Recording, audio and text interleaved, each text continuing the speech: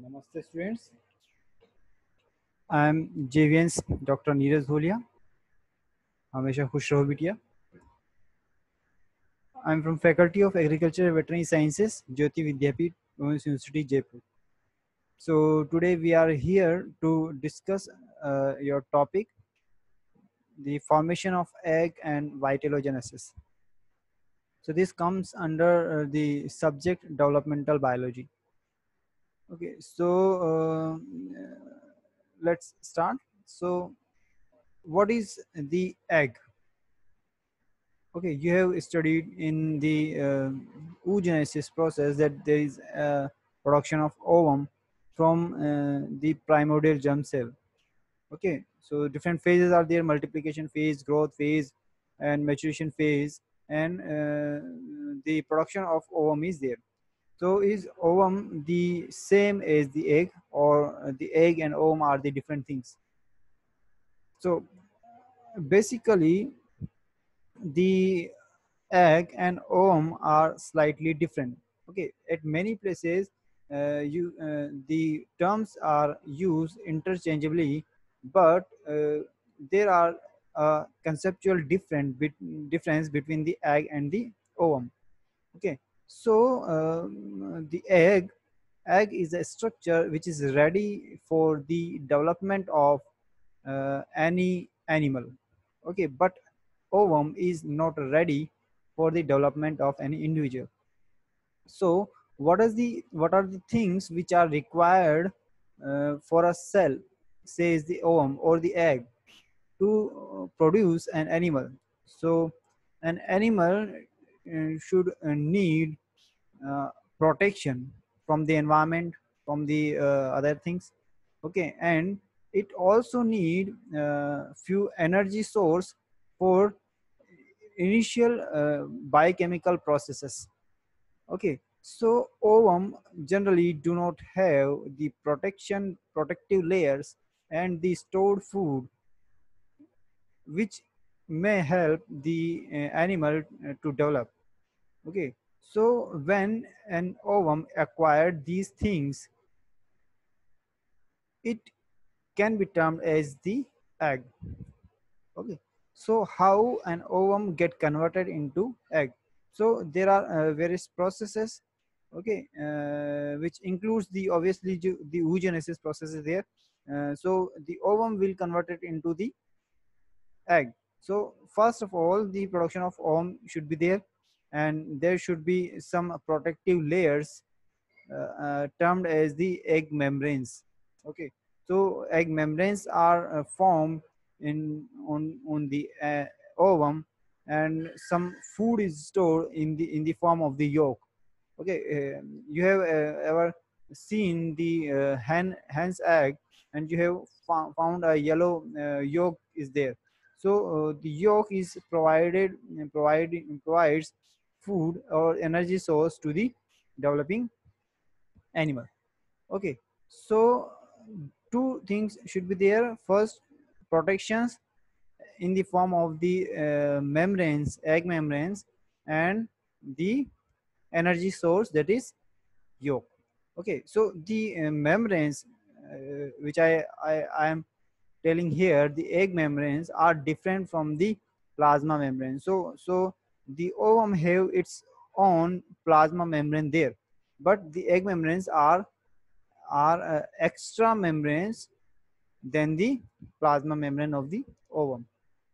Okay, so in the oogenesis process, you have earlier studied that the three phases are there.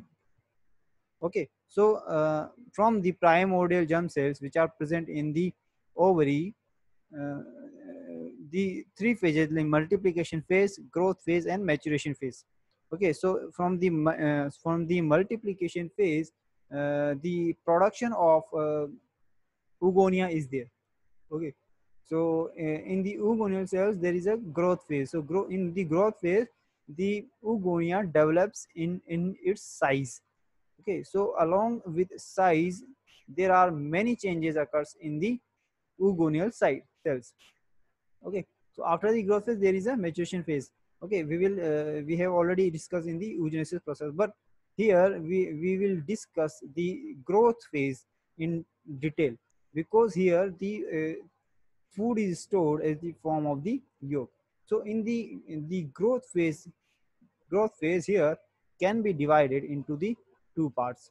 Okay, one is the pre-vitellogenesis and second is the vitellogenesis. Okay, so yes, pre-vitellogenesis and vitellogenesis. So first let's start with the pre-vitellogenesis. So what happens in the pre-vitellogenesis? There are many changes occurs in the nucleus and cytoplasm of the ovum or developing oogonia. Okay, so the changes occur in the nucleus. So first we see the changes which will occur in the nucleus. Okay, so the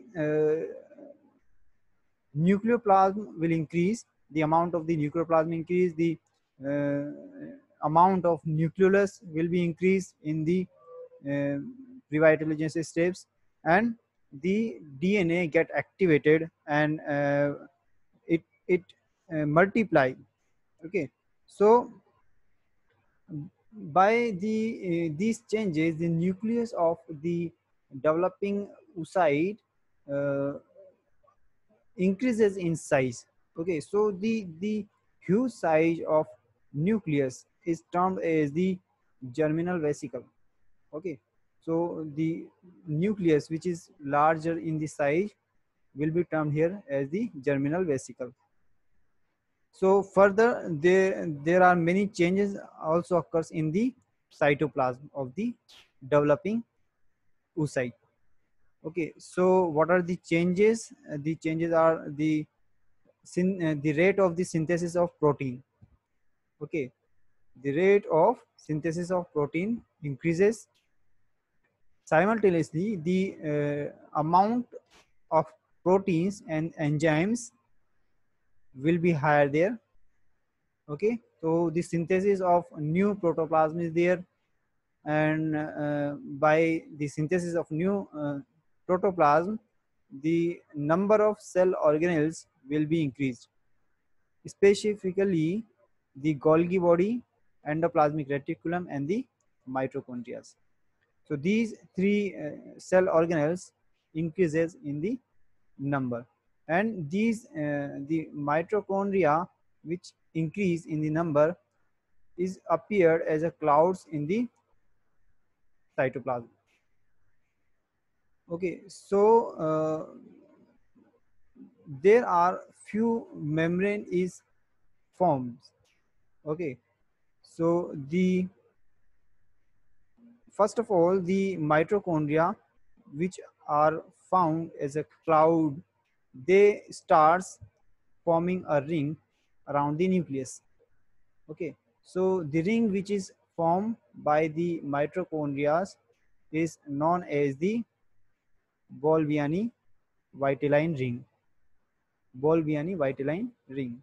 So the Bolviani vitelline rings, including the mitochondria, it also has the Golgi bodies and the endoplasmic reticulum. So the three cell organelles is forms a ring around the nucleus and known as the Bolviani vitelline ring.